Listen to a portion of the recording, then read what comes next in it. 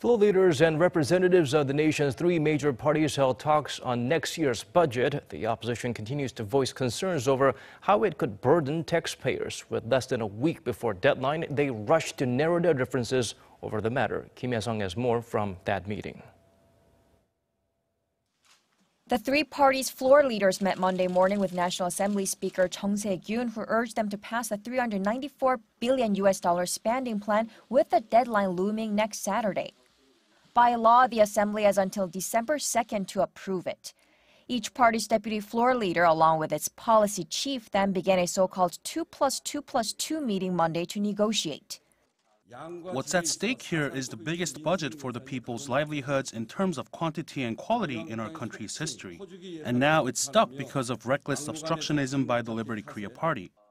There are 6 main points where they clash: the budget for government employees, a proposed fund to support private sector jobs, the National Pension Fund, health insurance, an allowance for parents with young children, and subsidies for education. The budget includes $460 million for hiring new civil servants. The ruling Democratic Party of Korea argued that the country needs more public sector workers, especially firefighters and police officers, while the main opposition Liberty Korea Party called that populism, saying it would burden future generations. Another sticking point is the $2.7 billion job support fund, which the ruling party wants to help small businesses deal with the impact of next year's minimum wage hike of 16%. But again, both the opposition People's Party and the Liberty Korea Party said that tax money should not be used to cover wages.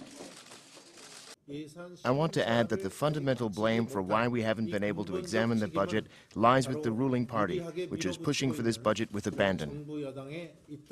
The 2+2+2 meeting was meant to help the parties reach a compromise. But as far as they still are, it remains to be seen if they can meet the budget deadline.